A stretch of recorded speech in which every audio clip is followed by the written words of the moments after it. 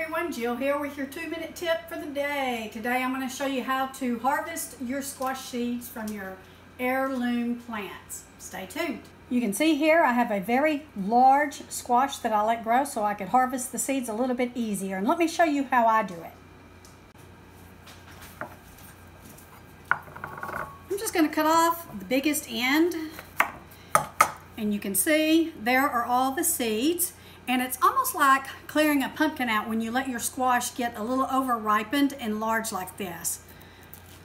Next, I just reach my hand in there and start to pull out. And you can see there are all my beautiful seeds.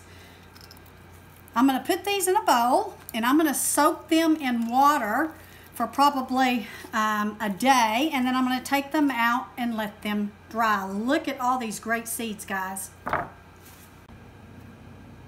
So I've put them in a bowl of water. I'm going to let them soak. This will help me get the meat off of this. This is some I did last week. These are dried out. I will put these on a paper towel as such and let them dry out. Then I'll put them in a Ziploc bag and I'll mark them 2020 yellow squash. Take care. God bless. Be sure and hit that subscribe button and that like button. See you guys soon. Bye.